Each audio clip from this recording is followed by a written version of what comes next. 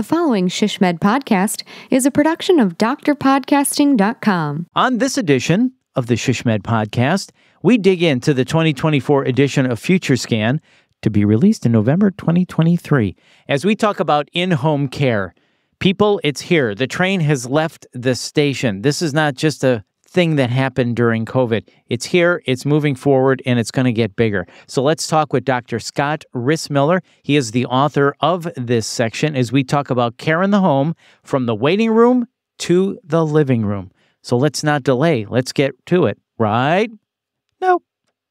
So let's not delay. Let's get to it, right? No.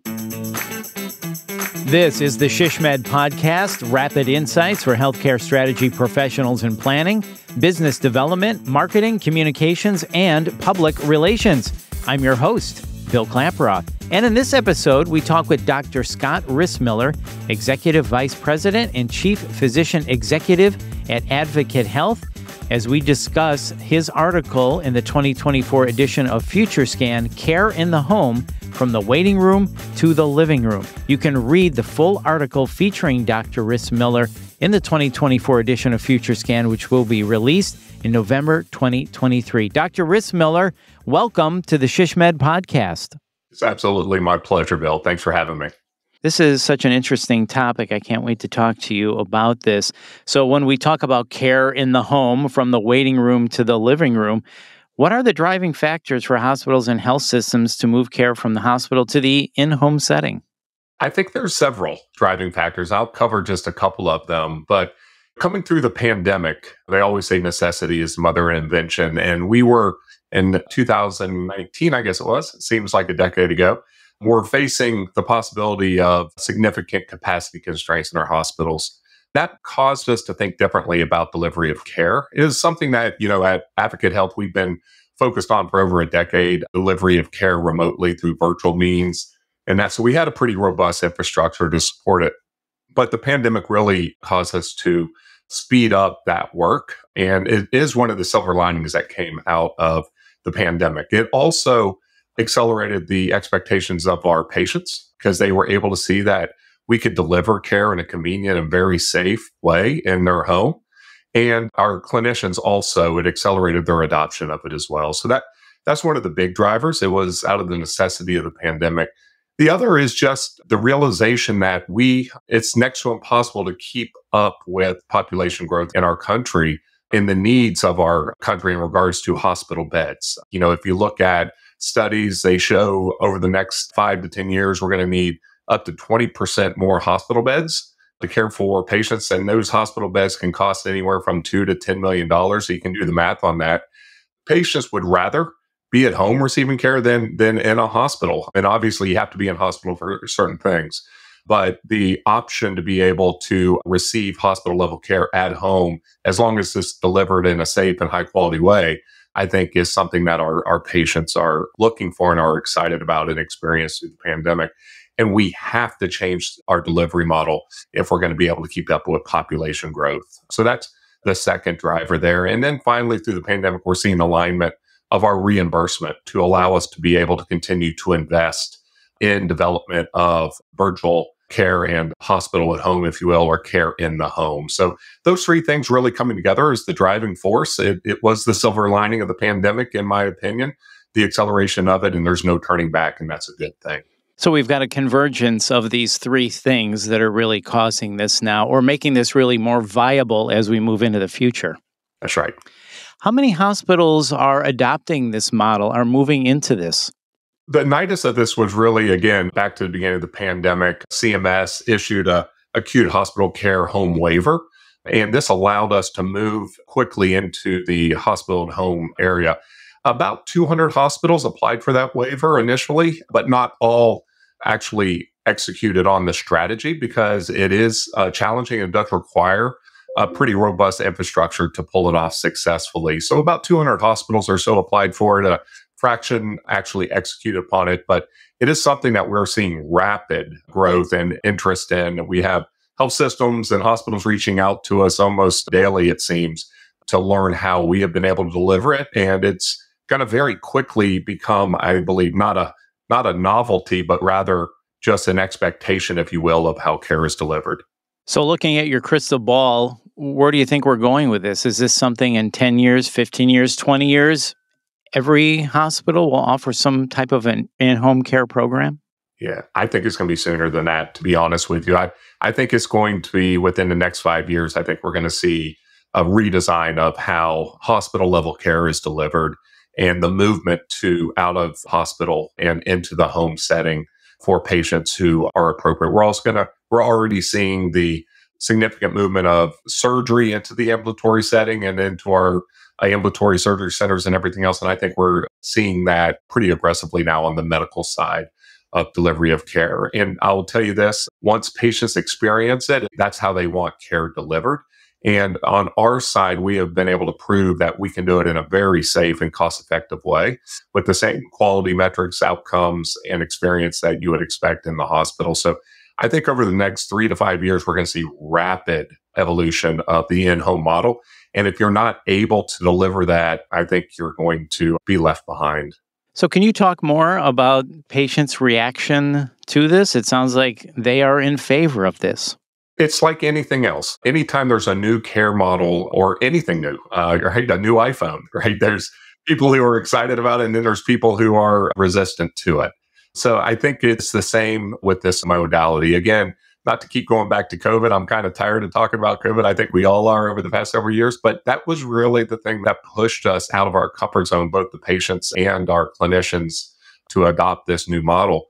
What I will say is once patients experience it, they love it. Our experience scores are significantly higher even than our in the hospital patient experience scores are, because patients really appreciate the ability to be in their own bed, eat their own food, but have wraparound services and comprehensive safe care in their home. So there is, I think, initially some resistance to it, perhaps, but once they experience it, again, it's what they expect and what I think they prefer. So patient experience scores are higher in an in-home care setting. So let's look at the flip side. How are the providers reacting to this? It's a learning curve. That first step can be a little scary, to be honest with you. But it's like anything else. Once our clinicians started caring for patients at home and they realized they had all the information, they had all the tools at their fingertips that they have with caring for a patient in the hospital, all the data is integrated seamlessly into the electronic medical record. The video that they're looking at the patient actually works well and is high quality.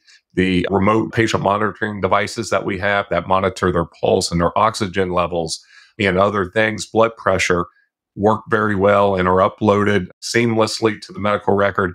Once they see all of that, they quickly become very comfortable with it. And then our ability to send in our paramedicine team into the home to do a home assessment to make sure they're set up well. And at any moment, we can send them back in if the clinician is uncomfortable. Our clinicians very quickly became comfortable with it. I will say, though, there's a learning curve around it. It's different connecting with patients virtually through a screen, just like it is in an interview or anything else.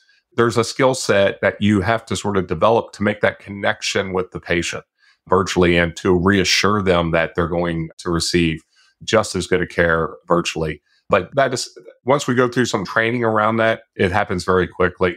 And we are now, through our medical school, as well as our residency programs and that, we are starting to embed virtual training into the education process, because this is going to be so much of the future for clinicians. They need experience with it, exposure to it. They need to understand implicit bias and to be on the lookout for the social determinants of health.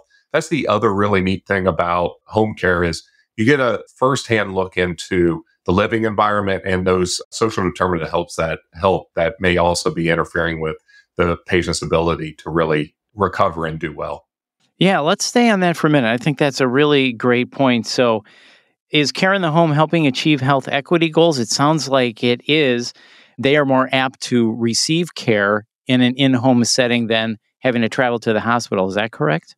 That is correct, but you have to be intentional. And this is where I think we need to have caution, because as a non-for-profit hospital system, our mission is really to care for all. And we take that for all mission very, very seriously.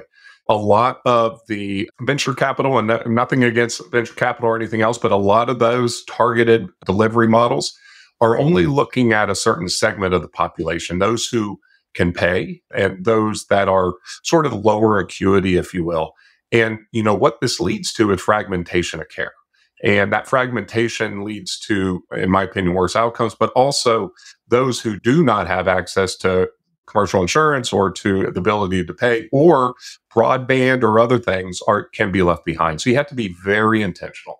Our model, first, we start with, let's design this for those who would have the largest barriers to receiving care, and then move upstream, if you will, from there. So it really is, how do we get into the home? How do we go to the patient? How do we set them up for success in their home?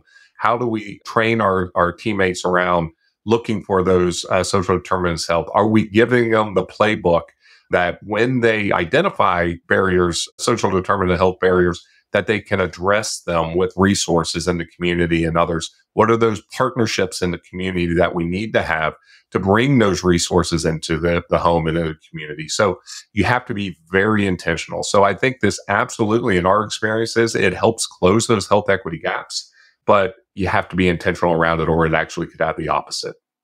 So speaking of closing health equity gaps and barriers of care, that makes me think about rural settings now, and rural hospitals are disappearing. So this seems like it could be a model that could help with that as well. Is that right? Absolutely. The biggest challenge for local rural hospitals and clinicians as well is that they don't have the access to the resources or to the specialists or technology. And then when patients need those things, they have to send them to the big city, if you will. And it's a double whammy. It's, the patients lose out on their support team, their family, and that is there to support them because they're going to a different town. And then also the community and the hospital loses out on the reimbursement that supports the hospital. So bringing those specialists to the community virtually, whether it's in the home or in the clinic or in the hospital, helps sustain those hospitals and those clinicians locally so patients can stay in the community and those hospitals can continue to thrive. The hospital at home model, or the home care model, also, if a patient needs to come to the city, if you will, to receive higher end care, when they return home, they don't have to drive back for their follow-up appointments, which often can be several hours and those type of things. We can do that virtually in their home through the same model. So it helps keep the patients local. It helps keep them within their community. It helps keep them within their support system, their family, their friends, and others around them. It connects them to their local community resources, and it allows the hospital and the health system in that market continue to receive the compensation or the reimbursement, if you will, to reinvest in their system. And this seems like it would help with the nursing shortage as well. So that's nationally. Again, there's silver linings in every challenge. And what we know is nationally significant challenge with staffing, and especially nurses in our hospitals and our clinics. So we have aggressively gone after a virtual nursing model, which allows nurses to remotely care for patients. And in doing so, they can care for a larger number of patients, a larger geography of patients from the comforts of their home. And to be honest with you as well, that helps with work-life balance and longevity and reduces burnout for our nurses. So looking at different models where rather than a week being 36 hours, 3 12-hour shifts in a hospital, our nurses can do 2 in-hospital 12-hour shifts, and the third one each week could be done from home, and seeing a larger geography of patients and allowing those hospitals to have access to that, as well as reducing burnout for our nurses, which is our most precious resource. This just seems to be a win-win-win for everyone when we're talking about this. Earlier, you mentioned the alignment of reimbursement. Let's talk about that. What is the current reimbursement scenario for hospital at-home care, and what does the future payment outlook look like? At the beginning of the pandemic, there was the CMS waivers around providing care in the home, which allowed us to really accelerate into this. And fortunately for us, that has been extended at this time through 2024, which gives us time to really continue to develop this model and to invest in it and that as well. The other thing that is done by CMS extending the waiver through the end of 24 is really put more pressure on our commercial payers to cover in-home services and virtual care as well. And we have seen significant movement progress, if you will, with commercial payers as well. So we are moving in the right direction, but without the alignment of reimbursement to the delivery of care in home or virtually, the model will fall backwards. So I'm encouraged by the progress that we've had. I'm very thankful for the CMS waiver and the extension that has allowed us to continue to be reimbursed for this care through the end of 2024, and the pressure that it has put on others to step up, because I do believe this is the future and is a lower, can be and should be a lower cost delivery model as well, because you're able to, it's less brick and mortar, less infrastructure costs, and we're able to have internal savings as well as pass that on to the payers. Absolutely. So what are the strategies then for a healthcare executive wondering about this or considering this if they want to offer hospital at-home services? I think it's really important that you're honest at looking at what are your current capabilities and the infrastructure that you have in place. We are fortunate, again, that we have been at the virtual health and the home health strategy for over a decade, and we have invested millions and millions of dollars in the infrastructure to be able to deliver this in a safe manner. So you really have to have an honest assessment of the infrastructure that you have and your ability to scale it. Otherwise, you need to be looking for partners to do this and make sure you're picking ones that are aligned with your mission. The other thing I would say is you need to make sure that there is a real commitment to this from the very, very top. We are fortunate to have a CEO in Gene Woods who has embraced this from the beginning, and not just embraced it, but has pushed us to continue to grow and develop, even when the payment model was not aligned to support it. You need to make sure you have that commitment, because if you do not have the commitment from the very top and throughout the organization, those malaligned incentives will fracture the program and you will not get the traction that you need. So those are really the two big ones, is to make sure, one, do you have the capabilities and the infrastructure to be able to do this in a safe manner and to do it well? If not, are there partners that you can partner with to get that capability? And number two, do you have from the very top support and a commitment to do this right? Because done well, it's a game changer for our patients and our communities, but done poorly, it brings inherent risk. So can you kind of boil this down for us? Do you have 3 important takeaways that we should remember when we're talking about in-home care? What I would say is, care is care. And just because we're delivering it at home or in a clinic or in the hospital doesn't change the expectation around quality and safety. And when I say quality and safety, I mean for both the patient as well as the caregiver. We are going into homes that can sometimes bring new risks into the model. So we have to ensure that it is safe for the patient, safe for our caregivers, and that you have the ability to deliver that high quality care in that way, because care is care. This is just a different modality, no different from in the hospital, and you have to hold yourself to that expectation. That would be the first one. The second one is, done right, you really have to have an eye towards equity of care, and that requires investment and a strategy that requires investment to make sure you're doing it safely for all. Otherwise, we're going to lead to fragmentation of care, and that's going to lead to higher costs, worse outcomes, and is not going to be sustainable. And then the final thing I would just say is, this is no longer the shiny object or the futuristic model. This is the now. There's no putting this genie back in the bottle, even if you wanted to, and we don't. We embrace it fully. This is the future of healthcare. And by future, I don't mean 10 years. I mean today, and even more so going forward. To ignore it is at your own peril, because we do not have the ability to build enough hospital beds in that for our growing population, nor should we, because there's more innovative ways to do it. So health systems really need to be thinking about, how can you do this? How can you partner? How can you build the capabilities? How can you care for patients in this way? Because it truly is the here and now as well as the future. So I love those 3 takeaways. Care is care. Number 1. Number 2, have an eye toward equity of care. And number 3, this is the now. So you better get on board, because the train is leaving the station if it hasn't already left. It's moving down the tracks. I wish I would have said it as succinctly as you just did, but thank you for summarizing that. You nailed it. Yes. So earlier you talked about having a real commitment to this. So talking to you, Dr. Rissmiller, why are you so passionate about this? You have a real commitment to this. Tell us why. Well, it's one of the answers to the sustainability of our healthcare system and healthcare in the nation. And our communities need it, and they're asking for it. We know that the current model of just brick and mortar hospitals and brick and mortar clinics is not delivering on the quality and safety outcomes that we want traditionally, and nor the expectations of our patients. We live in an on-demand, easy access world these days with Amazon and everything else, and your healthcare should be no different. Now, we have a higher bar in regards to quality and safety, and that's a must.